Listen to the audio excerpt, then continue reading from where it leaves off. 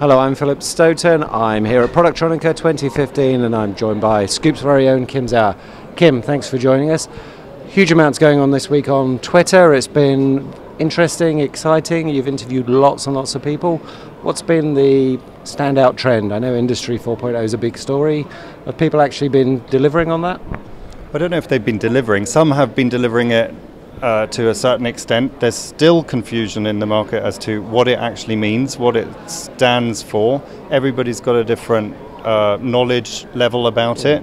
What I do find very interesting is that it's actually encouraging discussion, it's encouraging cooperations, so there's a lot of cooperation and partnerships going on, which before were companies that probably wouldn't have even crossed each other in the aisle. Yeah. So that's really exciting, isn't it? I mean, the opportunity that Industry 4.0 perhaps gives people, because they know they need to work with everybody through the process, is really quite interesting.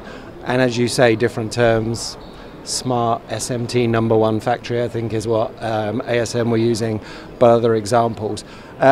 This exhibition, for the first time, we're awarding the Golden Scoop, an award for a marketing initiative of some kind. And the marketing efforts to deliver that Industry 4.0 have been really interesting. One of the honourable nominees that didn't win was ASUS, and you particularly liked the way they were presenting their message. I mean, generally their stand was very attractive. They have lots of great solutions. They've also got the connectivity to a watch, so you can monitor the line activity basically on your wrist from wherever you are. So that's already quite a cool tool to have. But the way they translated the 4.0 message visually through words as well as pictures on their stand in a very accessible way, I thought was interesting to see, because it's actually quite complex behind that. And to have somebody be able to translate it in a very simple way, I thought was a highlight here for me. Yeah, very valuable. And I guess one of the other ones we saw was the Hitachi robot, which was a good example and certainly was a crowd pleaser. That was getting everybody's attention. Well, there were actually two robots I saw. As you came into the hall, there was what's the film called? With the RoboCop, or the other one, Transformers. Oh, yeah. So it was one of the Transformers robots that greeted people and was interacting with people, and so he was quite cool.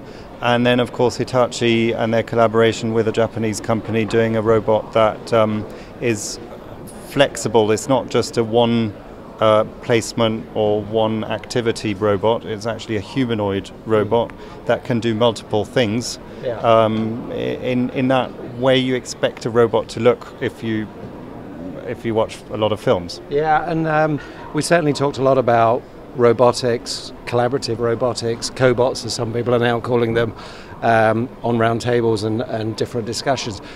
The other collaboration which has been exciting is to see all the media partners that we work with all taking part and putting their nominations in for the Golden Scoop. So that was really interesting. I'm able to announce that the winner is Mentor Graphic. They have a racetrack on their booth. The racetrack was attracting people to the booth, so it was doing that first job. But what I thought it did really cleverly was actually deliver in a simple way that Industry 4.0 message. The cars were all interacting with each other. They had a whole lot of different sensors. They were interacting with their environment. And there was an overall software control platform that then would look at the big picture and create reactions. So there was a read process, there was a record process, a relay of that information to some software, and then a reaction coming back, so they would change direction or avoid collision. I thought that was really simple and really clever. So they're the ones that will be winning this year. So that's good news. Any other highlights? I know you spent some time in the PCB halls. Yeah, PCB is always quite interesting to be there just to see what's going on. It's quite a particularly dry subject, so to be quite innovative there is difficult. But there are lots of developments coming out of that area, particularly in the for the high spec applications, the materials that are for military and aerospace. And the certification that is required around that. and the approach that these companies are taking to working with their customers. It's a lot more collaborative, it's a lot more at the design stage. So they're just they're not just material vendors, they're solution providers, which is actually a theme that I got from a lot of companies throughout the show. That dynamic has changed. They are producers of something, but they're working as a consultant for their customers. And that feeds into me to that Industry 4.0 discussion and that trend that there are touch points now throughout the supply chain, and you have to be involved in them all. So it's talking to people. And finally, we're talking to people. And it's consultative, it's collaborative, it's all of those things. Next show for you is HKPCA in Shenzhen. Then we'll be off to CES at the beginning of the year to see what's new in the product market. That's exciting.